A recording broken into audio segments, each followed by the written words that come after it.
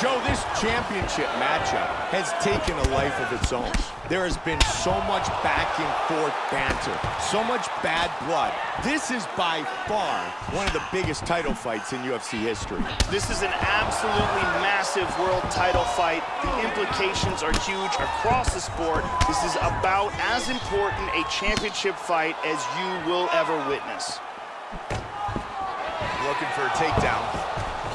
Joe, she has utilized those body shots throughout the fight, and they're starting to do some damage. Couldn't agree with you more. Continuing to strike well. Nice roundhouse kick to the body.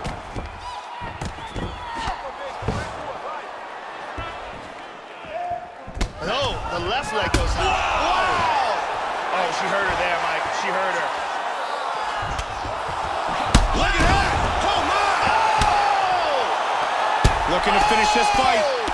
That's it! Is all over! Beautiful knockout here early in the first. Joe, here's the finish on our fight replay. And let's take a look at the replay. This is the shot that drops her. Perfect technique. She's clearly hurt badly here. Let's take a look at it one more time. Here's the knockdown. Vicious strike. Check out this angle here.